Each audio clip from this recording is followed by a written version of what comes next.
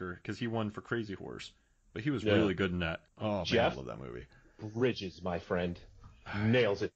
All right, so True Grit. All right, so we have Miller's Crossing, we have Barton Fink.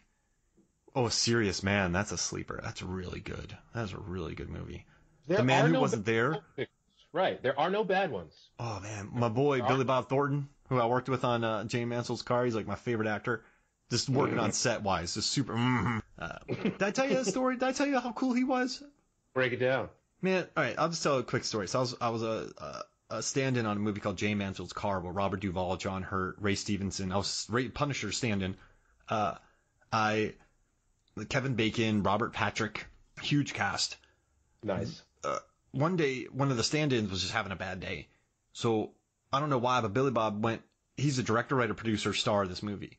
He goes and sits down with them for 20 minutes during the off time. Just talks to him about, hey man, I got my start as a stand-in, I had to lay in a puddle. He's like, but I kept working out, I kept watching. The good thing about, so stand-ins are treated horribly on set, because you just have to be there, you have to stand there for a half hour at a time without moving. If you're not there right when they call you, second team, if you're not there, it's not pretty.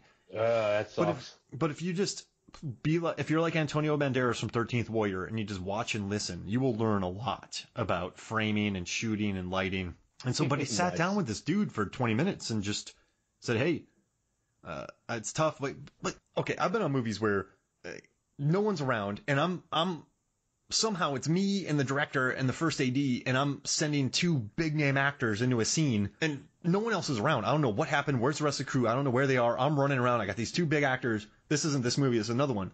And then the director just looks at me and goes, that's enough. Get out of here. Like, it's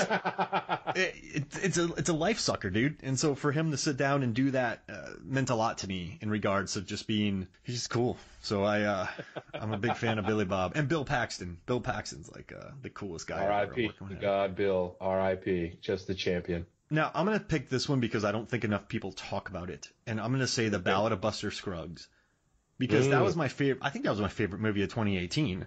It is weird and violent and lyrical and, you know what's interesting? Everything always goes the wrong way, so it becomes a little bit predictable. It's supposed to be nihilistic, but you eventually learn, oh, this is going to be bad. But it's just a well-shot, interesting film. I mean, like, there's a really great scene with Tim Blake Nelson in it. Tom Waits, I believe, has a great one.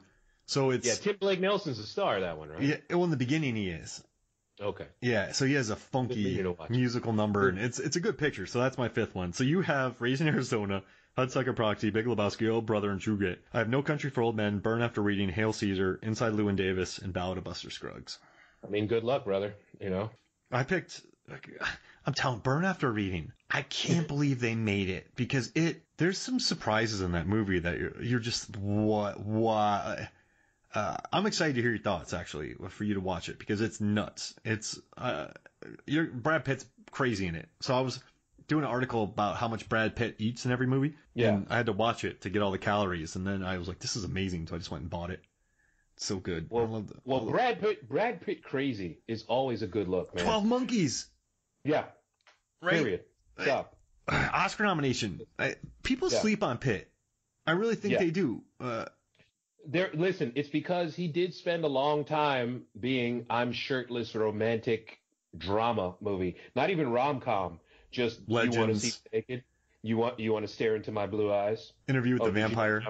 Did you know that I'm from Kentucky? You know, and it's just, okay, Brad, I get it. But he's got range, he's got talent, and he's never being just Brad Pitt in a movie. You know what I mean? Yeah. Liam Neeson is basically just Liam Neeson. Mm-hmm. Yep. Sorry. Yeah. No, go ahead. That's okay. What were you No. I'm sorry. So I blur stuff out. Moneyball. Watch him in Moneyball. He's not Brad Pitt. He's the coach. Yes, an incredibly handsome coach. Yeah. Who no one in Major League Baseball has ever looked like in the century of baseball. But he's a coach nonetheless. Yeah. It's just the dude has range, and I think, man, I think you're gonna like it. It's a weird one, and I'm excited to hear your thoughts, because... Will do, man. Will do. Johnny Numb, who's a big fan of yours, Norbert. Yeah. Oh, thank you, Johnny. Yeah, Johnny, Norbert loves you. He loves Burn After Reading, too. So one day we got into a gift battle of just all the gifts of Brad Pitt in that movie. And it was fun. It was like the best day. I'm like, yeah, I get to put a Burn After Reading gif of Brad Pitt up. I should just go make more. But it sounds. It's a weird one, man. Sounds really good. Just John Malkovich punching Brad Pitt in the face. Like, it's just. Oh my god! Wow, that is actually something that I need to see. I'm gonna hang up from this Skype right now and go. That's incredible. Norbert, where are you? Wow, Malkovich has got a hell of a right cross.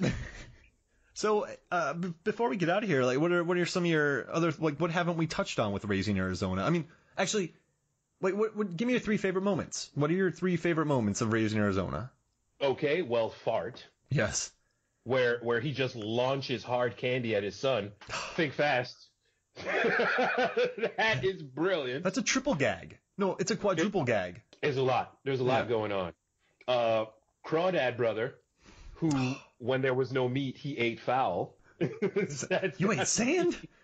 And he didn't say it mean either. He said, you ate sand? He was genuinely concerned that this guy ate sand. Genuinely concerned. And my number 3 favorite moment in this movie is just H.I. and Edwina getting that speech from Nathan Arizona telling him, hey, man, maybe you shouldn't actually break up, because even though you kidnapped my child, I see that there's good in you.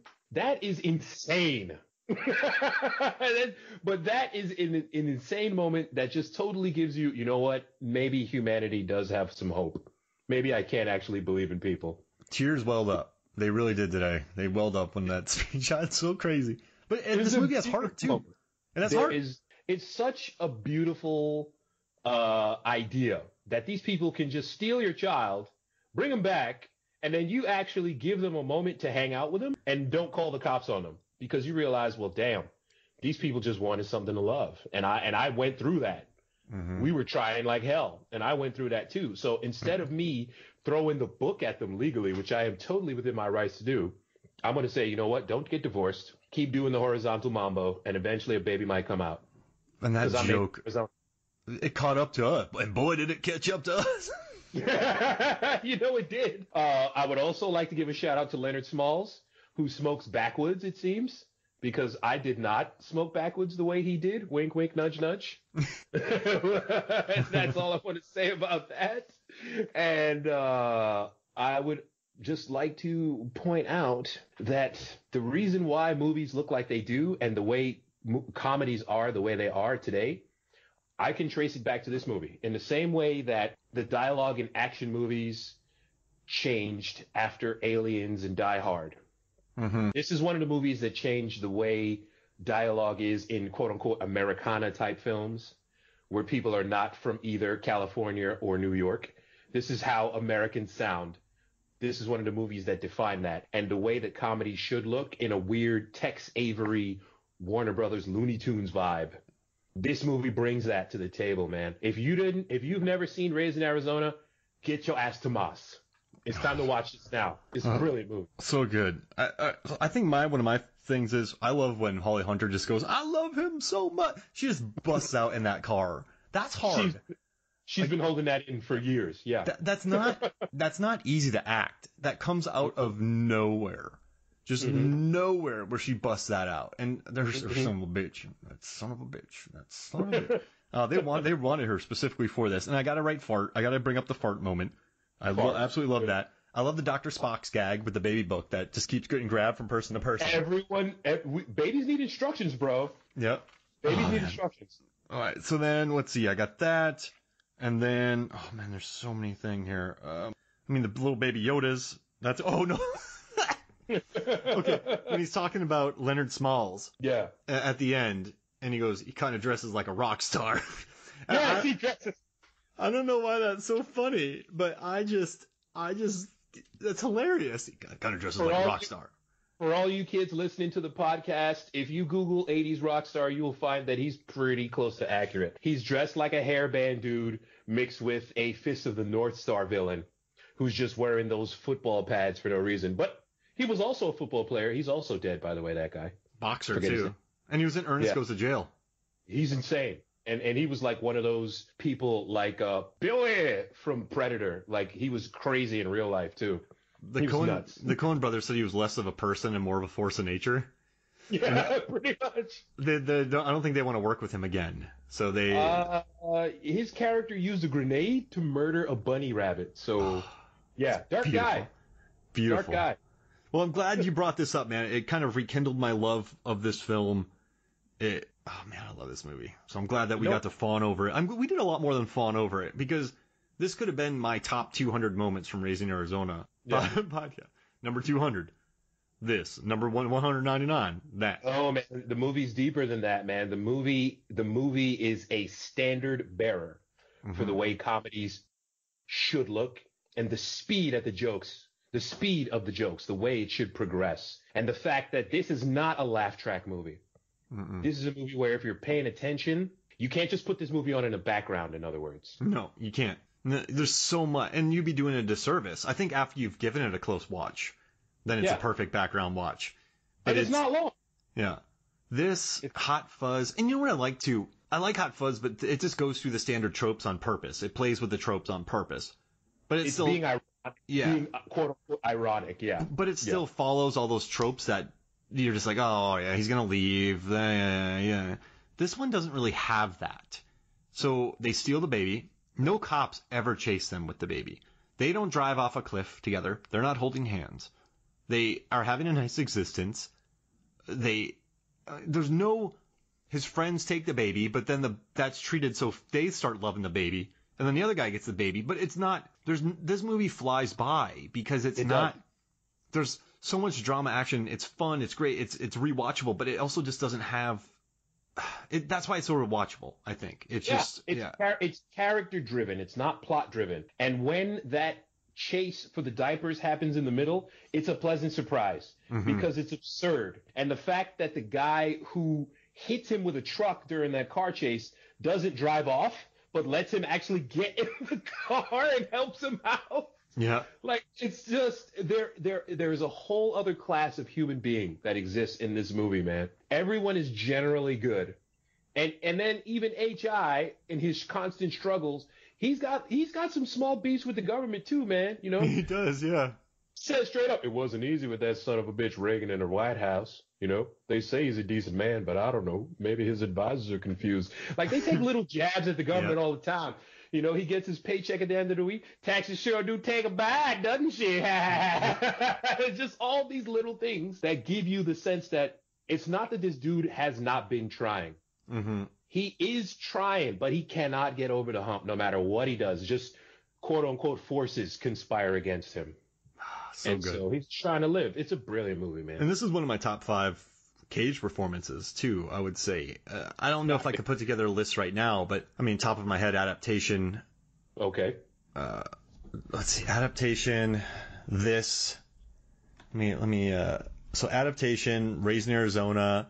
Yeah. I love him in Mandy, but I don't know how much Mandy, like, that's more style. I don't know how much that is of his performance. Okay. I'll do this real quick.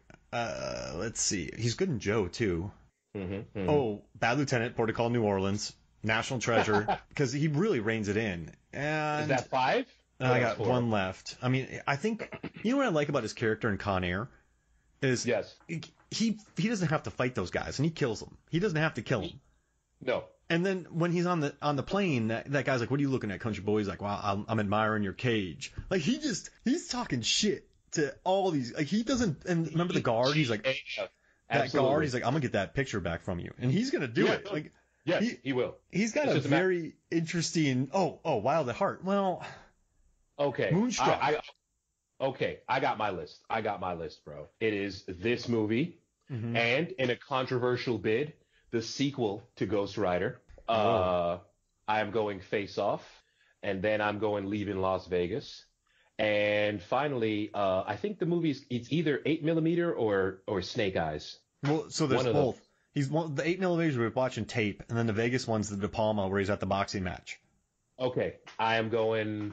Remember he finds that snuff film? Yes. Okay, I'm going the one with the snuff film, 8mm. And he's really good in Valley Girl. You liked that 8mm?